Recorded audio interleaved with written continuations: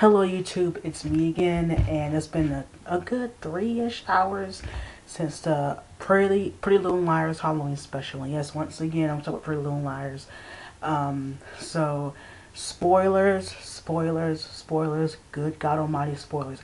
If you haven't seen this episode yet, make sure to watch it before you see this video. Right now, spoilers, don't yell at me, don't write nasty mean comments or whatever. People have done it before, but I'm just saying spoilers.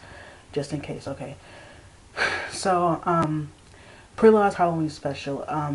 It was set in Ravenswood. We were already told, like, like through other previews, it's going to be set in Ravenswood. And basically, this episode was really like a leaping pad for Ravenswood to jump and start off.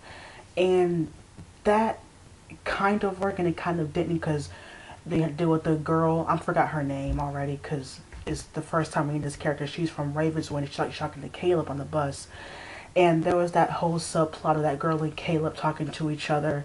And sometimes they came in at the really wrong parts where the plot, the liars, are more interesting than that to me. And I understand what they're trying to do, but it was kind of overbearing because I really wanted to see, like I was worried about the liars wanting this new girl because we don't know her yet. And, but they needed a reason to bring Caleb to Ravenswood, and I guess that girl was the reason. My prediction for that, honestly, I think her and Caleb are maybe they're related, stepbrother and sister, cousins, because I'm not sure if it was the wardrobe department or whatever, but their hairstyle is the same, but they kind of look the same, but that's just me, that's my personal opinion. But let's get to the main stuff, and I'm just going to jump right to the ending, because basically there's a lot of stuff here that was creepy. I love the environment of Ravenswood and like the girls' costumes and creepy stuff. But it just seemed like a lot of stuff was happening, even though it was interesting and it was scary because it's Halloween.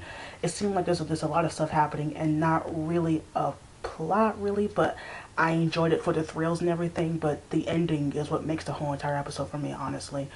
Is when finally Allison is revealed to be alive. And I'm so happy they finally, since probably Mona was A, that they've done a reveal in front of the girls, because Mona in season 2, the finale, Mona was revealed to be A, and she was revealed right in front of Spencer, so it could be confirmed that yes, she's A. So now Allison is revealed in front of the 4 girls as yes, Allison is alive and she is hiding from someone. So thank you, because if it was on the reveal like a person by themselves turning around and be like, oh, that's it.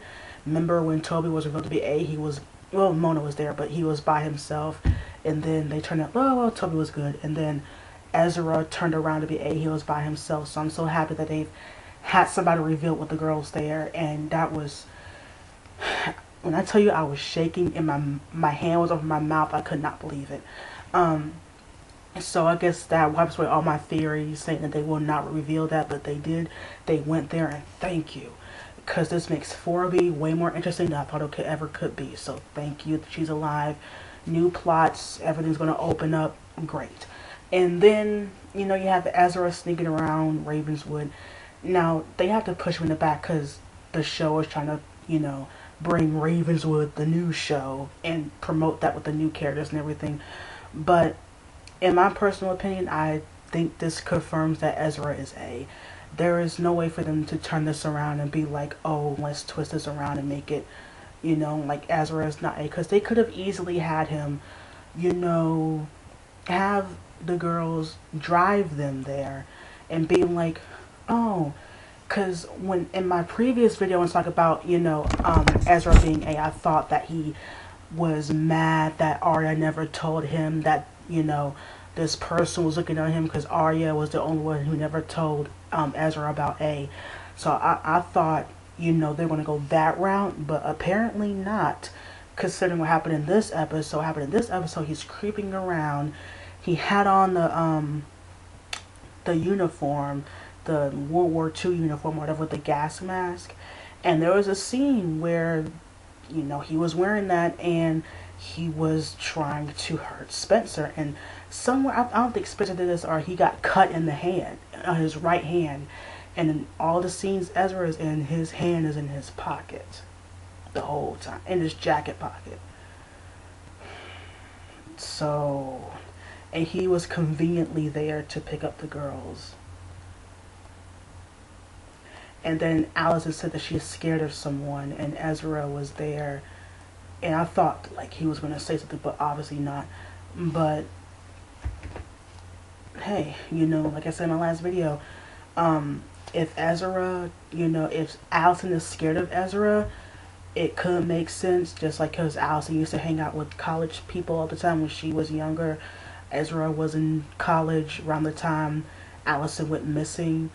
So, well, he would have been a senior in college, and Allison would have been a sophomore in high school, if my memory is correct. So, there's that. It confirms Ezra as A, and then they released a new trailer for the next half of the season. It looks so good. I'm like, thank you. And I know certain people are disappointed with this episode because it promoted Ravenswood more than it had Pretty Little Liars, but I'm like, well, yeah, it's been promoted that way because this new spinoff is coming on. Of course, it's going to promote the other show. It has to. That's a part of the whole business and thing and everything. But the ending made up for it with revealing Allison was Redcoat and she's alive. And she's definitely alive. You know, and it showed in the promo that they're going to come in contact with her and ask her questions and everything. So it's going to be really interesting. And how the relationship, I don't even know.